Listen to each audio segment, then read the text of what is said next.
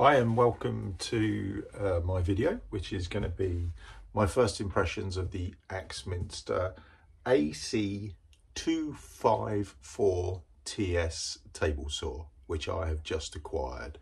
It's not a review, it's not an unboxing, it's not an assembly video. Didn't want to do that, as I'm sure you guys probably didn't want to see me actually kind of struggling to get this thing together. So just my first impressions of this.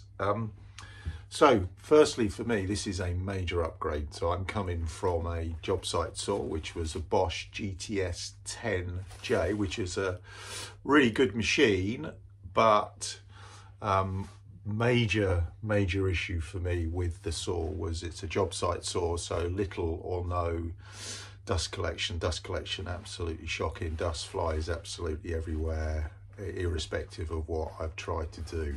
So for me, it was in a pretty small workshop, really imperative that I did something about that. So I've upgraded to the Axminster, and initially I am super happy. So let's give you a quick tour of the machine. Here you can see it's currently kind of bench mounted, so it comes in different varieties. You can put it, as I've got it, on a bench. You can have a stand, or you can have a cabinet. I've actually ordered the cabinet, as I will be moving out of my tiny little workshop to a slightly larger workshop. But I've just placed it for now on this plinth that I'd made for my old table saw, and luckily it actually fitted.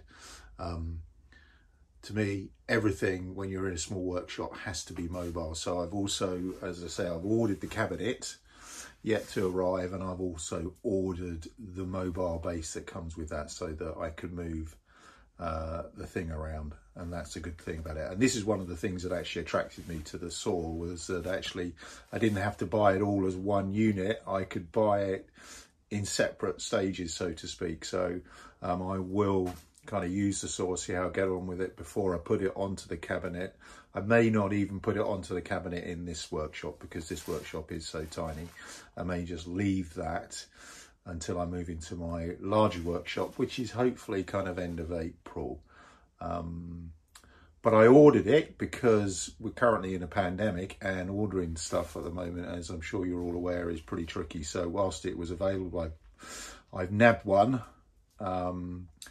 in case it goes out of stock, because stuff seems to come in and out of stock pretty quickly. So we've done that. So anyway, here it is. As you can see, it's quite a large machine. It comes with the standard table here, and with it as standard is a right side extension, and at the back this outfeed table that comes as standard, and you simply bolt those onto the side of the main table.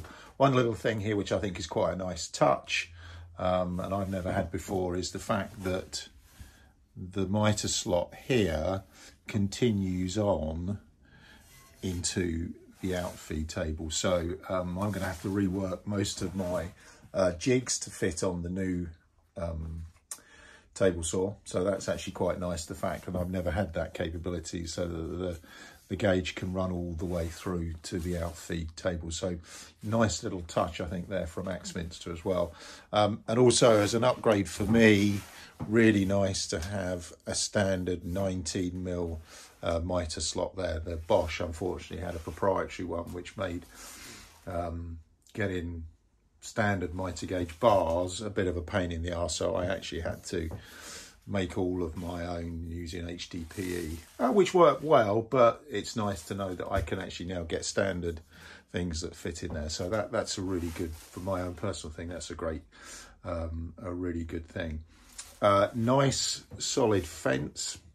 You see, nice, that locks very well. And I like the fact that you've got this auxiliary fence that can come either sort of this way for narrow cuts, or will flip and give you a much taller fence if you need to. And that's just secured with these butterfly bolts here. And sorry, the butterfly kind of wing nuts that are here. The only thing I would say that seems a wee bit strange, that if you tighten this, it seems to lift this off the main table slightly. So I'm not sure whether that is meant to be the case. I don't think so. I'd rather not have a gap here. I don't think it's the end of the world, but that just seems to be a slight thing, and I don't know whether that's been machined slightly incorrectly here or not. But I don't think it's going to be a major issue. The gauge here was bang on, actually straight out of the box, which was pretty remarkable. You just fit the rail here with some pre-attached bolts, and that's pretty straightforward. The big upgrade for me is having a crown guard, and that is an excellent addition, because having this attached to the dust extraction as well as dust extraction below will make a massive difference in terms of keeping the dust down. And on the few cuts that I've made with it so far, virtually no dust coming out whatsoever, even with rubbishy old plywood and cheap MDF, which generally generates a lot of dust, and as we know, MDF dust is pretty nasty stuff. So the fact that everything seems to be sucked down the slot or out through here is a major win, and I'm pretty happy with that. Adjusting the height is done here, pretty straightforward, and adjusting the angle there, again, pretty straightforward. Not quite on point in terms of the markers out of the box, but near as damn it. 90 degrees when it's on 0 here, and 45 when it's the saw is over there for a mitered cut. However, I don't really worry about that, because I would always use one of these little fellas here to, I just turn that on to check what angle am I at anyway. So whether it fits on there or not, I'm not that bothered, and you can see that's currently got that at a right angle. So that was pretty easy, pretty much fairly standard. Couple of things to note: the riving knife here, pretty easy to fit, and actually straight out of the box and tightening it was completely in line with the blade. However, I would say one thing about when you're fitting that, it is pretty dark down in there. So I have one of these little fellas that wear around my head. Would get one of those so you can see what's actually going on. However, there are some grub screws in there which allow you to adjust them, but I cannot figure out how on earth you use those grub screws to adjust the alignment. Luckily, the alignment is okay. How they work is a complete mystery to me, so I have not been able to figure that out. So if anybody knows, feel free to comment.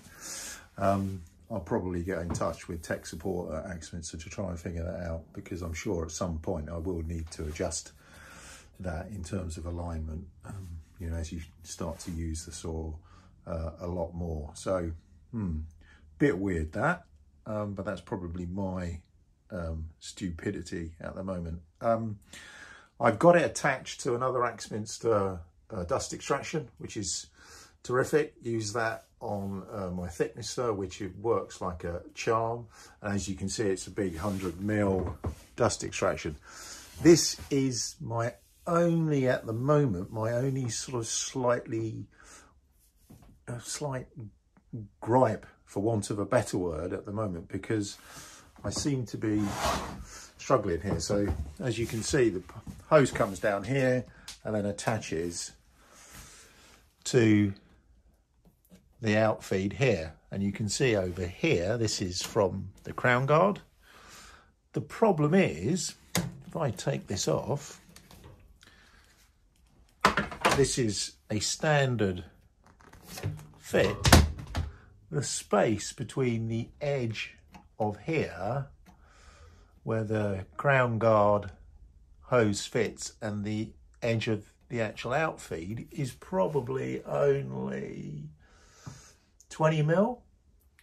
And this is an absolutely standard dust extractor here, and there's nowhere for it to grab onto. So what I've had to do is grab one of my good old Irwin clamps and clamp it on. So either I'm missing something, which is highly possible, or this doesn't feel like a great design. I think I will call tech support at Axminster to try and figure that out, but I'm looking at it thinking maybe I need to get some sort of adapter which just extends that so that that can really go over there. Now I know what they'll say is fix it with a Jubilee clip, but I hate Jubilee clips. They're a pain in the backside. And the whole point of everything in my workshop is I want it mobile. So as you can see, the dust extractor is on wheels, my bench is on wheels, everything is on wheels. I don't want to have things locked together. I want to be able to plug and play between different machines. So that seems to be a bit strange. Could be my ignorance, could be something I'm not getting, but I'll need to get to the bottom of that, because, you know, when I move to my larger workshop, I will definitely not want to be fiddling around with Jubilee clips at all, unless someone knows of a quick release Jubilee clip. I would really like one of those things.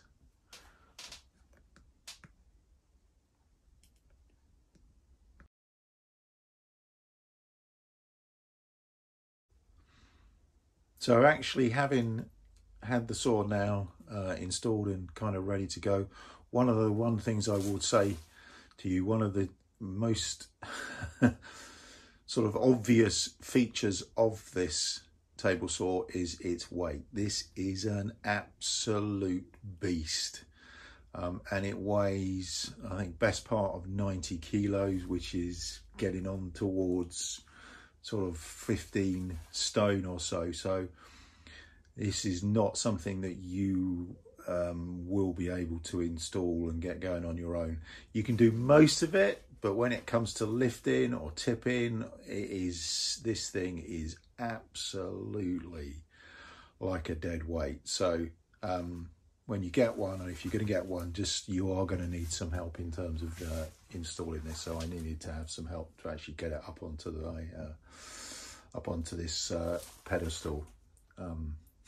When I fit the cabinet, I'm going to have to take it off, turn it over, reinstall the cabinet, etc. So that's going to be a bit of a pain, but that will be heavy.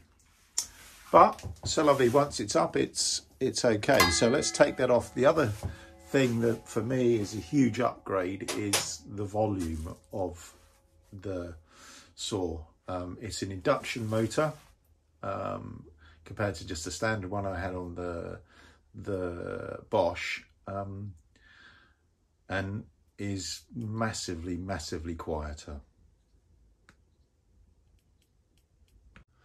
So let's actually have a look at the saw in action, or just to give you a sense of how noisy or quiet it is, depending on your point of view. So all plugged in and ready to go.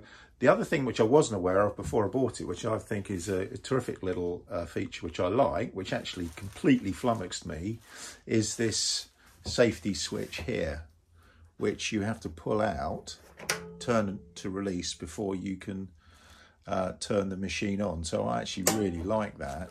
So I was spent about a minute pressing this, with thinking, what on earth is going on? Have I got a fuse gone in the plug or something really stupid, without thinking it? Of course, didn't read the manual. This little fella, you turn and you release, and now I can use the machine. So you start obviously with this. You can stop with this, which means you can restart again, or you can stop the machine with this, which means that then becomes disabled. So it's up to you. I think generally, as I'm pretty scared of table saws, and I think I'll probably start to use this as my stop. But so if I press the start, you'll get a sense of the volume of the machine.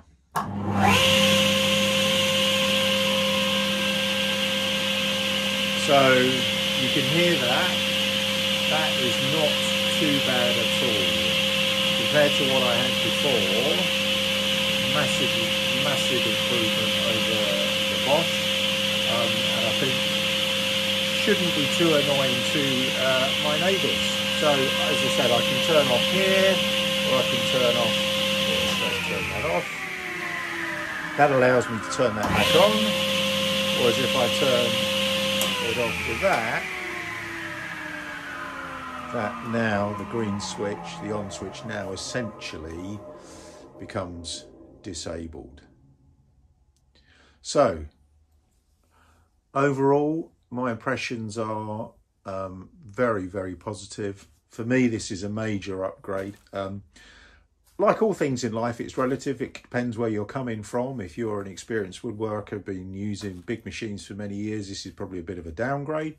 But for me, I'm an amateur hobby kind of guy, very new to woodworking, only been doing it 18 months or so, still learning my way.